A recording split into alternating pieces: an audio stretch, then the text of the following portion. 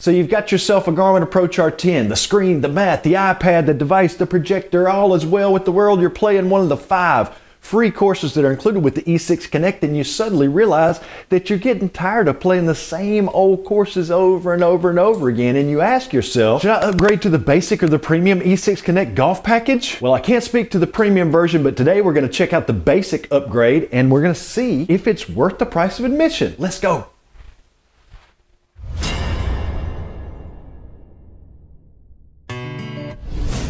Hey everybody, and welcome back to Golf Test Dummy, the channel where I use my game to help your game. Today, I hope to help at least your virtual game. In this episode, we're going to be talking about the basic subscription from E6 Connect. Now, before we get too far down this road, I've got a little bit of a confession to make. I was short-sighted and I made some assumptions that I shouldn't have made when I bought my Garmin R10. For some reason, I thought that between Home T Hero, which is included with the Garmin, and the E6 Connect package that was included for free that had 5 courses and practice areas, that you would be able to play peer-to-peer. In other words, you'd be able to play with friends online, people from around the world, that you wouldn't just have to come out here and go solo all the time. But that was a bad assumption. Both of those, the free version of E6 that comes with the Garmin R10 and Home T Hero, which is Garmin's proprietary package which allows you to play over 42,000 plus courses from around the world, neither one of those allow you to play peer-to-peer online with friends and family.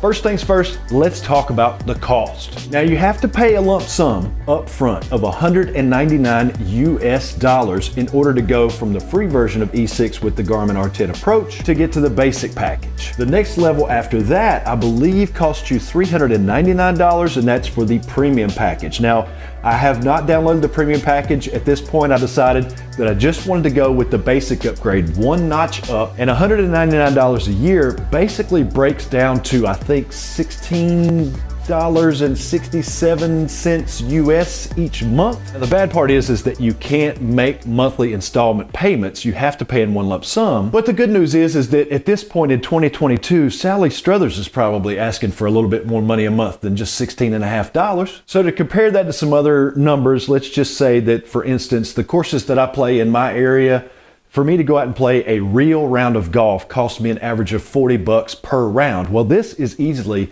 less than half the cost of one round for an entire month's worth of golf on my simulator. That being said, $199 is not an unsubstantial amount out of people's pockets. Not a lot of people have $199 of just giveaway money laying around. So we want to make sure that we're getting a substantial amount of value for the dollars that we have to spend. First things first, let's talk about something that doesn't change, the practice area. On this, you still have the driving range and then the chip and putt option. In the driving range, you can choose small targets, you can choose large targets, you can do a flat driving range.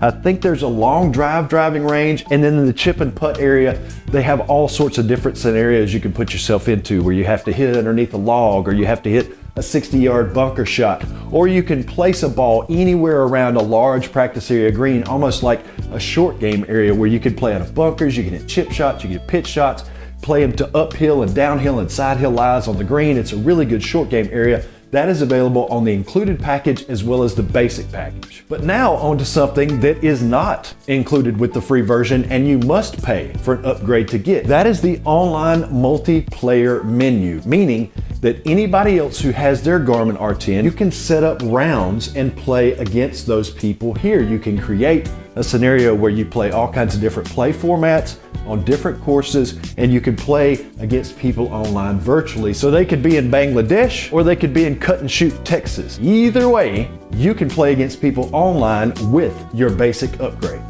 The next screen we go to is the VGA, the Virtual Golf Association screen. In this screen, you'll see contests like Closest to the Pin, Stroke Play. There's also Stableford and Modified Stableford.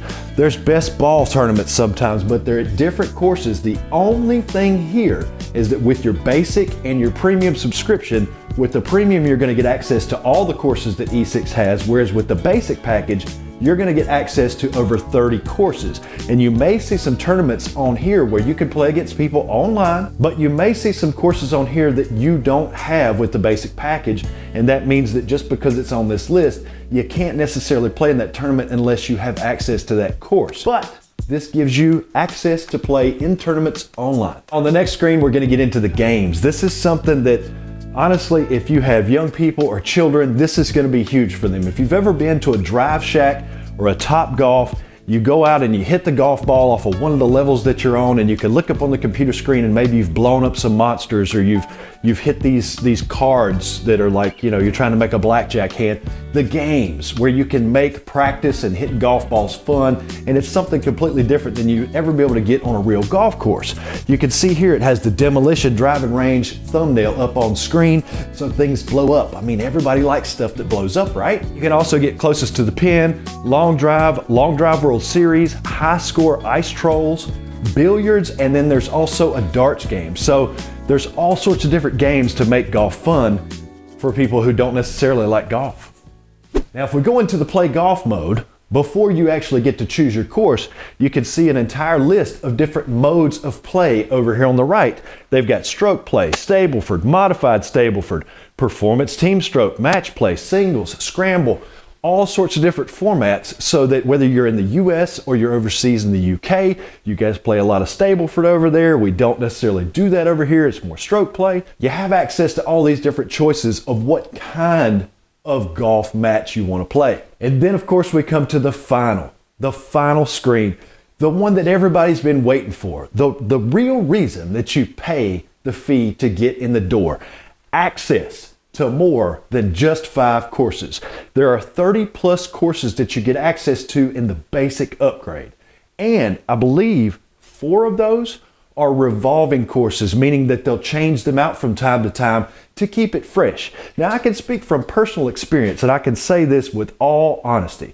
The 5 courses that were included with the free version, I play this frequently enough to where it did not take me a very long time before I was getting kind of tired of playing the same 5 golf courses. Most of us, where we live, you probably have an average of about 5 golf courses in a certain driving radius of your home where you live that are within reason to get to that you play. Do you get tired of those 5 golf courses? Do you ever find yourself wanting to drive a little bit further, or maybe taking a vacation to a different spot on the planet so that you can get access to different courses because you're sick of playing the same old courses that are around you? I can honestly say that that's happened to me before. I think it comes down to the frequency at which you play golf. Do you play a whole lot? Do you play 4 or 5 times a week? Do you only play once a month?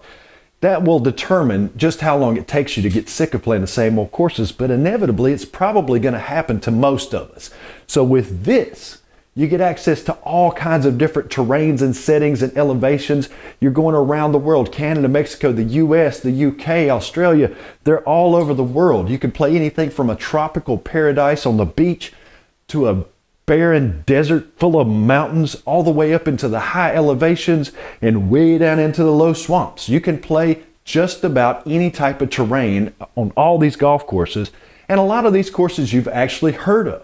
I'm going to take you on here and pick a course in Hawaii, and I'm going to play a golf hole off of here, show you how it looks, and then we'll wrap this whole thing up. All right, so on screen, we're in beautiful Hawaii. White sandy beaches, warm sun, palm trees, lava, but in reality, we're in an ice cold garage in North Carolina, and I haven't warmed up yet. This should be interesting.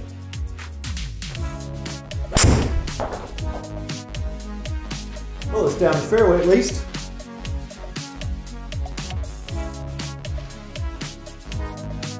All right, it's not awful, not ideal, but it's in the fairway. This is a par 5. We're not going to get home in 2. Just adjust my aim a little bit here. Drop it out there to about what my 6-iron average is. Let's see.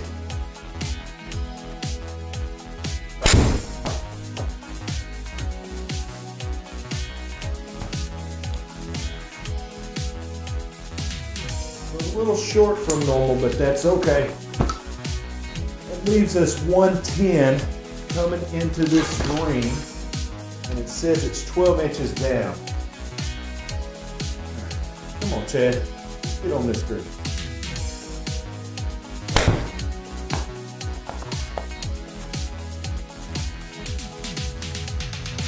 Well, it's on the green, but it's not anywhere close. I misjudged that one a little bit, but maybe we'll get a 2-putt for par.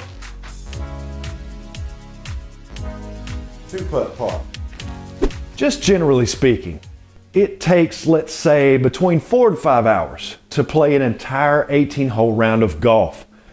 Out here, I can play a round of golf in about 25 to 30 minutes. So in the time it takes me to play one normal round of golf in traffic with people around and all of that stuff, I could probably get in about 7 or 8 rounds of golf on my sim. There's no lines, there's no crowds. I could step right out of my living room anytime I want to into this space and be in Hawaii playing golf. Now, in regards to whether or not the E6 Basic package upgrade is worth it at $199, I'll say this. If you had a Ferrari, I'm just saying if you had a Ferrari. If you had a Ferrari and the only place you could take it was into town to the grocery store and you never drove it more than just a couple of miles at 25 to 35 miles an hour, what's the point of having a Ferrari? I guess what I'm trying to say is this. You've got the simulator, you've got the screen, you've got the mat, you've got the projector, the iPad, the whole setup. You've already invested a substantial, or a decent at least, amount of money into it. You gotta push it just a little bit further to open this thing up and put the pedal to the floor and get the most out of your simulator experience. If all you're ever gonna do is play 5 basic courses with your simulator, that's probably not going to be enough for most people. You need to push this thing out there. You need to invest and fully use it the way it's intended to be used, to travel all around the world and have golf experiences of all kinds in all types of formats online with people, so that you're not just by yourself all the time, and maybe play some fun games where stuff blows up. Guys, thanks so much for watching this video. Please give me a thumbs up down below. Click the thumbs up to give me a like on it. Leave me some comments. Let me know your thoughts. Have you tried the premium package, which is one step up above this? Leave your comments down below so everybody can see those. Have you tried the basic package? Is this video enough to convince you to upgrade to the basic or the premium package from just the free version? If so, leave me those comments down below. Subscribe to the channel if you haven't already. Click the bell off to the right and select all so you're notified of all the videos coming up. I've got tons of stuff coming out in 2022. I hope you guys will stick with me. And be sure to check out the description below. Down below, you'll see links to the Indoor Golf Shop, which is the people that provide this particular type of screen here, as well as mats and other stuff that you're going to need for your golf simulator experience. You can click through that link and use my code TESTDUMMY to save yourself 10%. As well as helping the channel out by clicking through my Amazon link to go to your Amazon page. It costs you nothing extra, but it helps support the channel. It's a lot like PBS. And I'll see you in the next video.